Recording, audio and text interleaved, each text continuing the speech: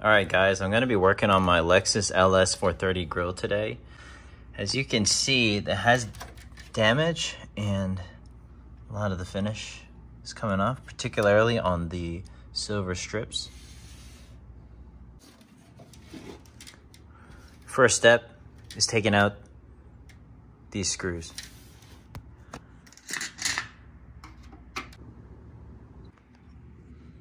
You can see that now. It's starting to release, and there it goes. I'm in my shower now. What I'm going to be using to clean this is Dawn dish soap and a brush. Get a little bit of water, wet your brush, put some dish soap in there. It's actually too much, that's fine. There you go.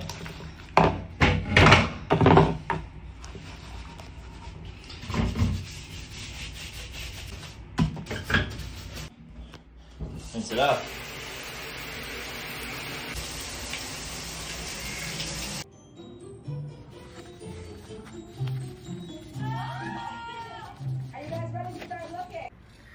All right, we're ready for our first coat. My plan is just to spray the whole grill with this main color here. And then afterward, we will mask things off to get that lighter silver stripe.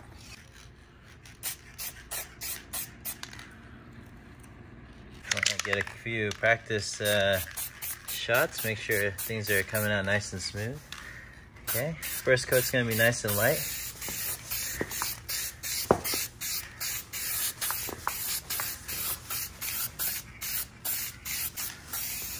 On the left and right sides of the grill. You know what, I'd honestly recommend getting one of those plastic triggers, because this is really hard on the finger here. So far it's looking pretty good. It's already cleaning up real nice. And then I'm gonna shoot this backside here. All right, this is what it looks like after a couple coats. It's looking pretty good. If I was to redo this, or for you guys, I would sand it. You could see, I mean, if you look real close, there's imperfections, but it's not gonna really bother me too much. But for you guys, sand it down a bit before spraying and get it real smooth.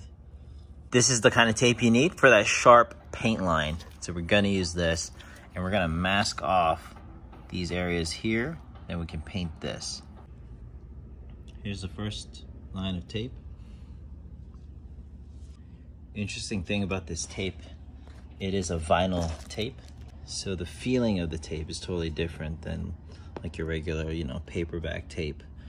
It's softer, it's more pliable. So it's a lot easier to go around these bends. You know, you wouldn't be able to do something like this with your, you know, standard Scotch blue tape, you know. So it is really easy to work with. This is what it looks like after getting it all taped up. Little test spray just to get us.